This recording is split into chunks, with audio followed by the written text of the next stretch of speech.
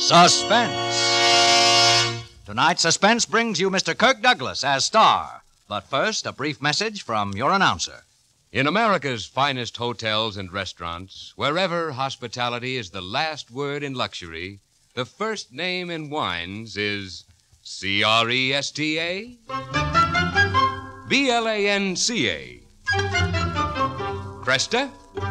Blanca, Cresta Blanca, Cresta Blanca. When you proudly pour Cresta Blanca, California Burgundy, or Sauterne, you pay guests the most gracious compliment possible. For Cresta Blanca wines, from the finest of the vines, distinguish America's finest tables. That's why, when you serve Cresta Blanca wines, you and your friends enjoy the best. Shenley's Cresta Blanca Wine Company, Livermore, California. And now, Shenley brings you radio's outstanding theater of thrills, Suspense. Presented by Roma Wines. That's R-O-M-A. Roma Wines of Fresno, California. Tonight starring Mr. Kirk Douglas. In the story of Markham's death, a suspense play produced, edited, and directed for Shenley by William Spear.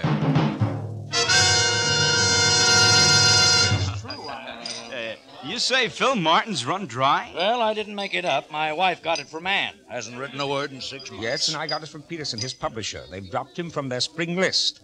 Well, bye-bye, Dean of American Mystery Writers. I'm glad to see him go. Phil Martin. I thought that guy'd write from the grave. I don't understand it. I guess it happens to the best of us. Hope he saved his money, but I suspect he hasn't. Phil Martin run dry.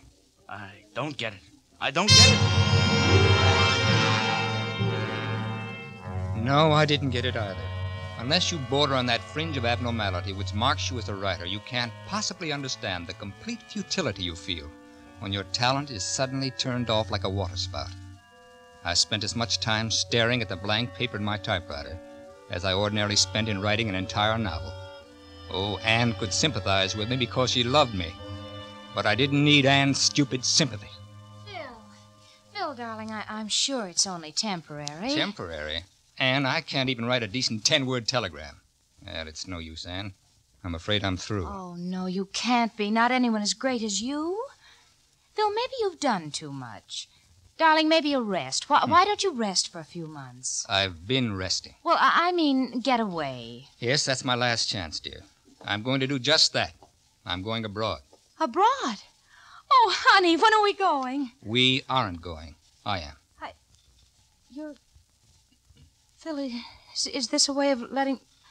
I mean, you... Oh, don't worry, dear. I'm not running out on you. I'll just be gone for a few months. Oh, well, just a few months. Yes, alone. And I told you when I first met you, I'm a complex person. I'm difficult to understand. Yes, dear, I know that. But I thought I understood you. Well, you can't. Nobody can. But I love you, Phil. And I love you, Anne, but that doesn't change matters. I'm going to England for a few months by myself. You don't have a thing to worry about. You keep your apartment and wait for me. The rent's paid through the first of the year. I'll be back before that.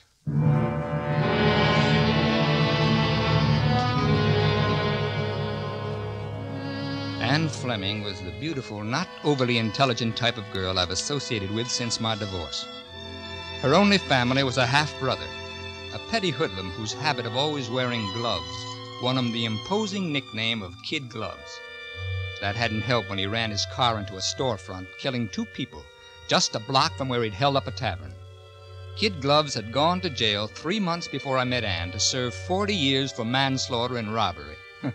A very corny plot, the whole thing, including Anne. As I roamed around London, I thought maybe a visit in this city of great mystery tradition would be my answer. And it was. The second day, while wandering around aimlessly in the bombed-out and still unrepaired section of Bloomsbury, I stumbled onto my last inspiration quite by accident. Oh, say, when was all this hit? Oh, right at the start of the war, sir. Oh, then this isn't V-bomb damage. Lord, no, Governor. As a matter of fact, the old house across the street had it the first night Jerry come over. Uh-huh. I'd almost say it was the first house to be hit in the war. Oh, well, did it take only one bomb to level it like that? Well, how many do you think it takes? They've cleaned it up a bit now. Old house, that, too. Built back in 1750. Really? Yeah, pretty well known. Lots of Yanks made their digs there, before the war, that is. A Yankee rider stayed there once when he was here. What was his name, Ducky? Oh, E.P. Rowe. No, Poe. Poe. Oh, that's it. Poe? Say, you don't mean Edgar Allan Poe, do you? That's him. That's him. What? Edgar Allan Poe once stayed in that house? That's right. American writer. Acquaintance of yours? Well, hardly a contemporary. What? Oh, nothing. My little Halbert was playing in the rubble there Tuesday last and dug out a box of junk. Maybe some of it was Mr. Poe's. Like to see it? Why, yes, certainly. Well, it's vaguely possible.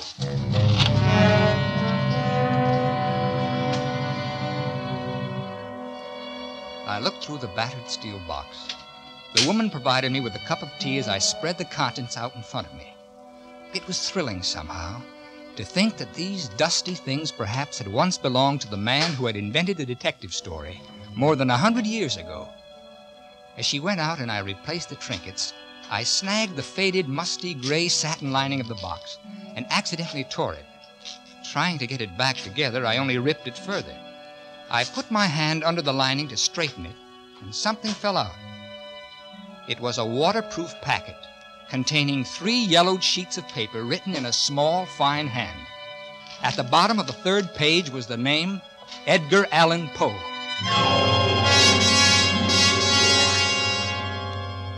I slipped the packet into my pocket and returned the box. Oh, find anything? No. Just as you said, a lot of worthless trinkets. By the way, I ripped the lining as I was putting everything back. Oh, that's all right. Oh, no, I'd like to give you something for your trouble and for my clumsy damage. Here, and thank you so much. 5 quid?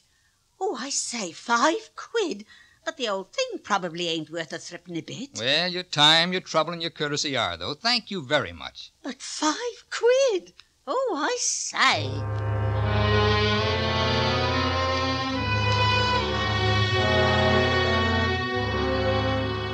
£5 for an original Edgar Allan Poe manuscript.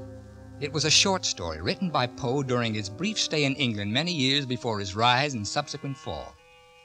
As I read and reread the manuscript, I realized that it was an experiment in a completely new mystery technique.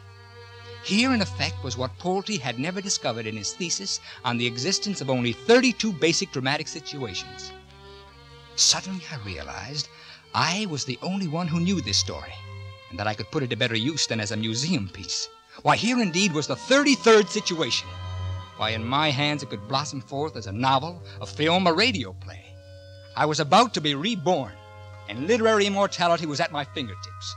I began writing in London and all the way back home. It took me 6 months to complete my work, and then, with everything finished, I burned the original Poe composition and sent the novel off to the publisher. Then I called Anne. Will it be a big success, darling? Big success? Well, I've never been as confident of anything in my life. Oh, that's wonderful. And they said you were through. I told you, a rest was all I needed, a change of scenery. I'm proud of you, Phil. I'm so proud. I'm glad. Maybe Phil, maybe you'll think differently about things. I'm so glad. Phil, you aren't even listening to me. Huh? I'm sorry, dear. Look, Anne, I'm going to be pretty busy for the next few weeks. Now, I won't be able to see you very often. Oh, I should think you'd have time now that... Well, I haven't, but we'll see. You have a date tonight. Well, I'm going to the Mystery Writers' Banquet tonight. And tomorrow? Well, okay, but I'll come over for you at 8 o'clock, and for once, will you try to be ready on time?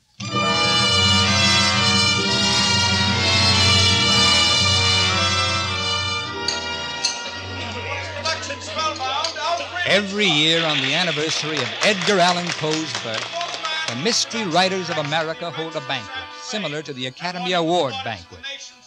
Instead of awarding Oscars, they give Edgars for the outstanding works of the year. All of a sudden, everybody was looking at me. Now I have a special Edgar to give.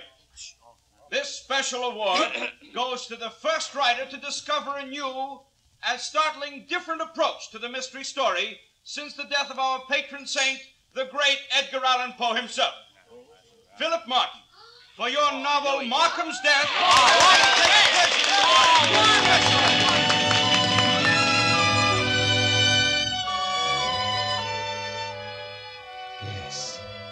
special Edgar for an idea plagiarized from Edgar Allan Poe.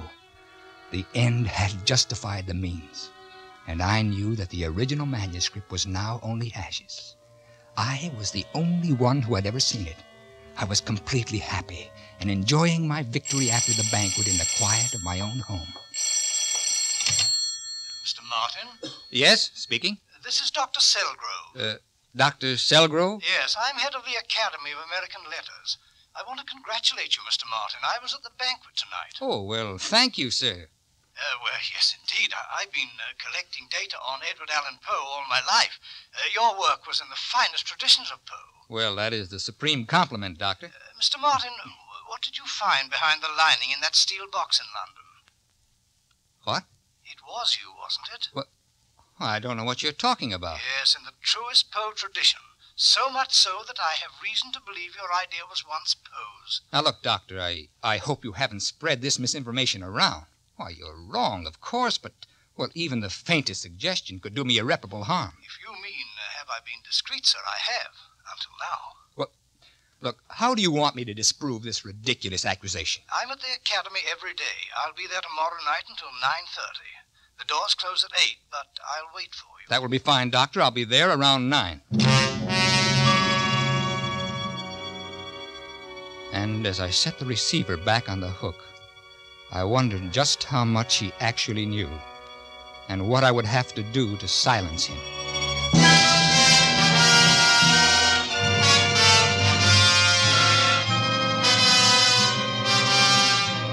For Suspense, Roma Wines are bringing you Mr. Kirk Douglas in the story of Markham's death.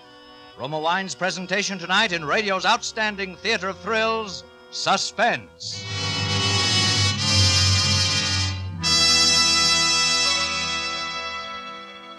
Suspense, radio's outstanding theater of thrills, is presented by Roma Wines. That's R-O-M-A, Roma Wines, from the world's greatest reserves of fine wines. Now that autumn is here, you'll be spending more evenings at home, reading, listening to the radio, or entertaining friends. Now, here's an easy, delightful way to make the most of these pleasant hours. Simply serve delicious Roma California wines, such as glorious Roma Sherry, with its nut-like taste, ruby red Roma Port, or mellow Roma Muscatel. Yes, you'll find that Roma wines really help an evening along. That's because Roma wines taste better. They have a full, rich body and fragrant bouquet you can find only in a fine wine. Tomorrow, give your family and friends a real surprise. Treat them to better tasting Roma wines. That's R-O-M-A, Roma Wines, America's largest selling wines. And now, Roma Wines bring back to our Hollywood soundstage Kirk Douglas as Philip Martin in the story of Markham's death, a play well calculated to keep you in suspense.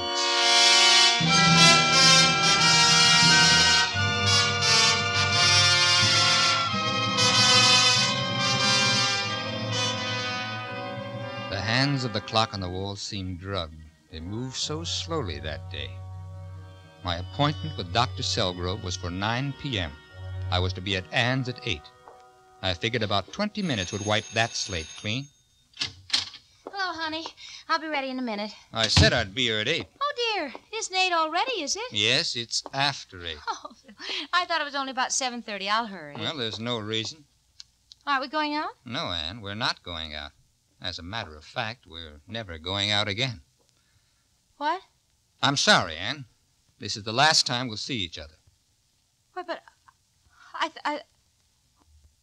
when, Phil, I've told everyone What have you told everyone? that we were going to be married. What? You shouldn't have. Did I ever say I'd marry you? No, I was married once, and it doesn't work for me. This would be different. Oh, would it? I don't think so. You see, Ann, you're taking up too much of my time. But I wouldn't get in the way, Phil. You know You're that. also taking up too much of my thoughts. Why, I probably hit that bad slump a few months ago because of you. Phil. Oh, it wasn't your fault. It was mine for not realizing it. Phil, you really mean Oh, that... now look. What about me? What about me? What am I going to do? You'll get over it. Here, this should help. What's that? Take it. Just what you like. A roll of nice, clean, new $50 bills. Feel better now? You think you can buy everything with money, don't you? Well, you can't. And stop drumming with that letter opener. Oh, sorry, I didn't realize. Well, that takes care of everything, doesn't it? We're still friends? No, we'll never be friends. Phil Martin, you're rotten. You're rotten and you're conceited and you're everything I've ever... I hate you. I said I don't like scenes. Goodbye, Anne. Get out of here. Get out.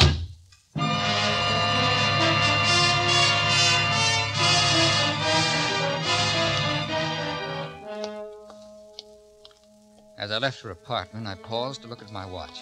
It was 8:30. I noticed a man fade back into the darkness of a doorway, but outside of the fact that he looked vaguely familiar, I thought nothing more of it. I felt as though a weight had been lifted from my shoulders, at least from one shoulder, and I was on my way to lift the weight from the other one. The Academy of American Letters was just a short distance from Anne's apartment. Mr. Martin? Yes. I take it you're Dr. Selgrove. That's right. Sit down, Mr. Martin. I'll stand, thank you. You were at the banquet last night. I remember seeing you. And when I saw you, I knew my search was over. You fit the description just like the missing piece in a jigsaw puzzle. I knew you were the man Mrs. Carruthers described. Well, who is Mrs. Carruthers? The woman who gave you the steel box. The box which must have contained the Edgar Allan Poe manuscript you so skillfully rewrote. Preposterous. You deny that you were in London? Well, no, but... Or that you found the box and examined it? Well, no, but... Mr. Martin, a poverty-stricken woman like Mrs. Carruthers couldn't forget a man who gave her £5. She could forget seeing him slip a packet into his pocket. That is, until someone came along and gave her £10 to refresh her memory. For £10, she probably dreamed up the whole story. Look, you say you know something of Poe. Then you know that the time he spent in London was long before his prominence as an author. Why, for all we know, he didn't write a line during his entire stay there. Mr. Martin, I've devoted my life to gathering information about Edgar Allan Poe. It's my hobby as well as my job. I've been looking for one missing manuscript for a long time. A manuscript whose existence I learned of quite by chance. What are you talking about? This letter which Edgar Allan Poe wrote to a cousin in Boston during his London visit. Fine piece, isn't it? Well, what about it? Well, let me read it to you. He says, "My new theory for a tale of murder is a form of induction as opposed to deduction. I refer to it as Markhamism after the title character. My first draft manuscript is stored behind a satin curtain built of steel to age and mellow until such a time as I may produce it without being turned mad." I see. Dear me, you were overconfident, Martin, calling your novel Markham's Death. Not only didn't you change the process, you didn't even alter the name. And if I should admit to all this, what would be your price? Now, Mr. Martin, money's of no consequence. I'm a student, a collector of American letters. All I want from you is the manuscript. Impossible. In return for my everlasting silence. Possessing the manuscript is payment enough. I have no desire to ruin you. Unless, of course, it should become necessary for me to do so. How would I know you wouldn't show it? Certainly you don't question my word. The manuscript has been destroyed. Don't expect me to believe that. It's the truth. I burned it. Well, if you want to be difficult, I won't agree with you, Mr. Martin. Pity you won't cooperate. I'll just put this letter back in the safe, and then tomorrow, we'll see.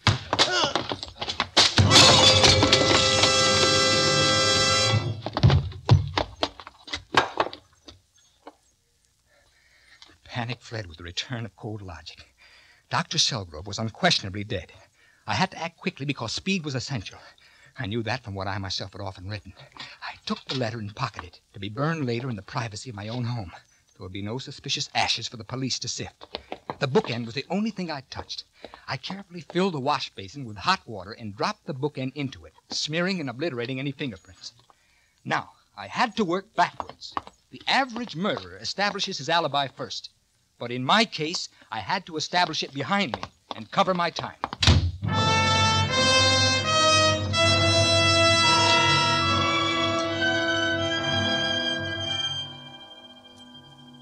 Most people are careless about exact times and can be off many minutes, especially in their recollection. Have you ever looked at your watch? Then had someone ask you the time only to find that you had to look again? Yes, Anne would work as my alibi. I couldn't confide in her, but she was careless about time. But what of the man I'd seen in her hall at 8:30? Suddenly I knew. It was Anne's brother, Kid Gloves Fleming. Now that I thought about it, I knew I recognized him from his pictures. He'd obviously escaped from prison and had gone to Anne for help. Yes, Anne would be more than happy to say I'd been with her until 8:45. Unobserved, I hurried back to her apartment house. In front of the building, I hailed a passing taxi and entered at precisely 9:05. Where to, mister? The Milford Club on 59th. Not many taxis in this neighborhood, are there? Were you waiting long? 10 or 15 minutes. I wanted to be at the club by 9. Oh, it's almost that now. Is that all? I thought it was later. Oh, well, I'll get you there fast. Oh, that's all right. There's no hurry.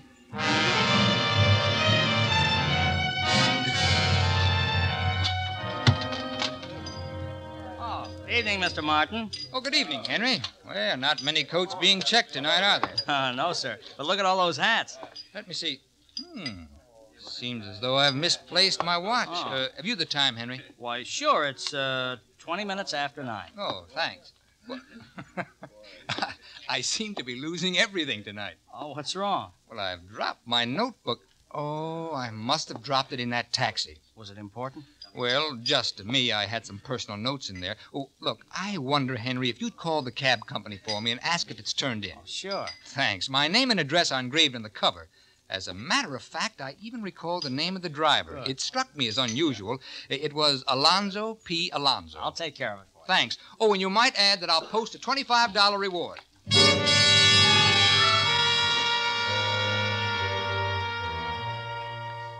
Then I went down to see Lieutenant John Kirkland of Homicide. We'd been classmates, and I'd spent many an evening at headquarters discussing our favorite subject, crime. Well. Hello, Phil. Hiya, Johnny. Anything on the docket? Oh, just routine. Mind if I sit in? I want to get my mind off Anne. Anne? Well, what's the matter? Oh, you know, Johnny, the usual. I wrote Finny to our little romance, and, well, she wasn't too happy about it. Still a dog with the women, eh, kid? Oh, say, this is a coincidence.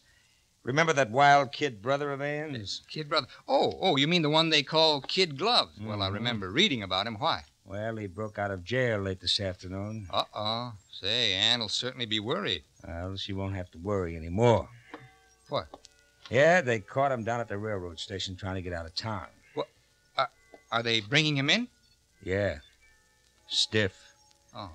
Yeah, the poor fool decided to shoot it out, and he picked a crack shot like O'Malley to draw on. Oh, well, is O'Malley all right? Oh, sure, O'Malley's always all right. But the kid's dead. Oh, this is going to be tough on Anne. Even though they didn't get along, he's still her brother. Well, she'll get over it. I guess it's better this way.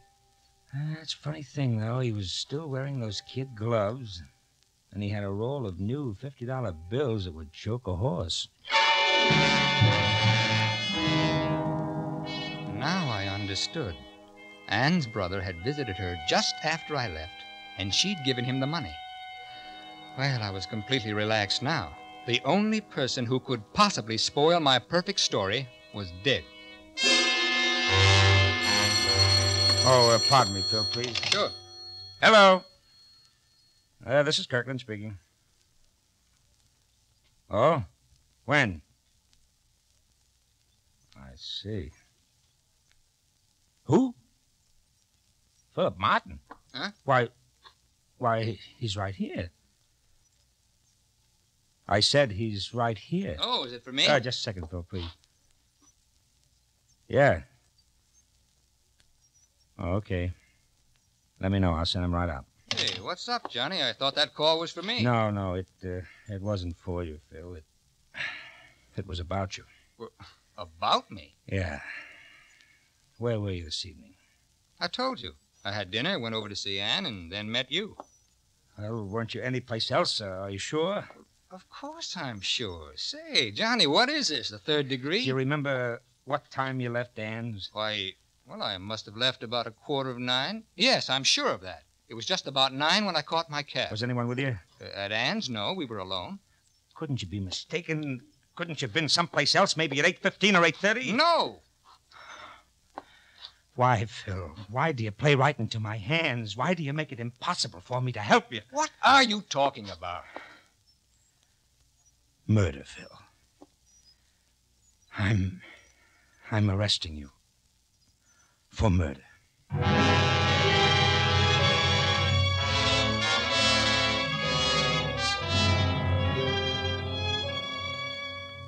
In a few hours, I'm going to be executed for the murder of Dr. Selgrove. But the police don't know that yet. You see, although I'm innocent of the crime I'm scheduled to die for, I'm powerless to save myself.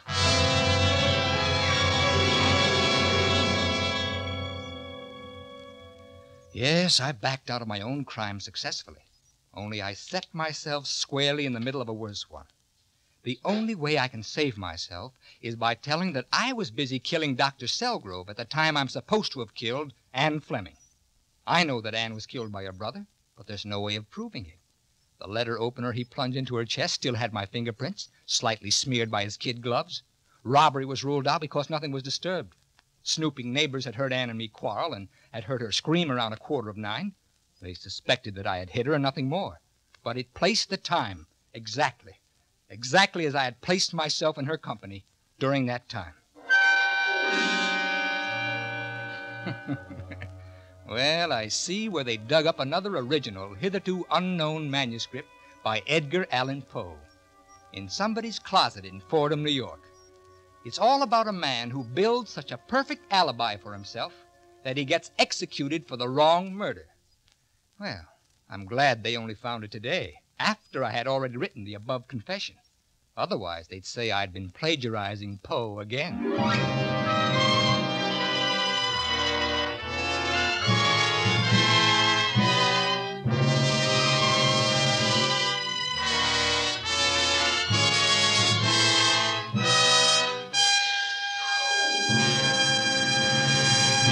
Suspense. The story of Markham's death, starring Kirk Douglas, presented by Roma Wines. That's R-O-M-A. Roma Wines, America's largest selling wines. Yes, Roma Wines are America's largest selling wines. And this is Truman Bradley to tell you the reason. It's because Roma Wines taste better. You see, Roma gathers and presses only the choicest California grapes. Then, with age-old skills and unmatched wine-making resources, Roma master vintners guide this grape treasure unhurriedly to peak taste richness. These fine Roma wines are laid aside with mellow Roma wines of years before to await later selection for your enjoyment from the world's greatest reserves of fine wines. This weekend, enjoy the better taste of nut-like Roma sherry, fruity Roma port, or fragrant Roma Tokay. And always remember to ask for Roma. That's R-O-M-A. Roma wines, enjoyed by more Americans than any other wines. Kirk Douglas may soon be seen in the Hal Wallace production, I Walk Alone. Tonight's suspense play was written by Bob Platt. Next Thursday, same time, you will hear Richard Ney as star of Suspense. Produced and directed by William Spear for the Roma Wine Company of Fresno, California.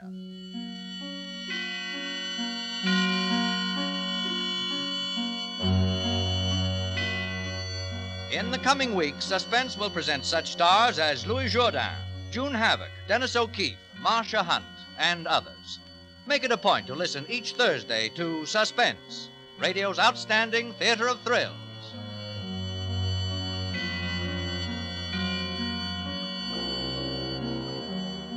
This is CBS, the Columbia Broadcasting System.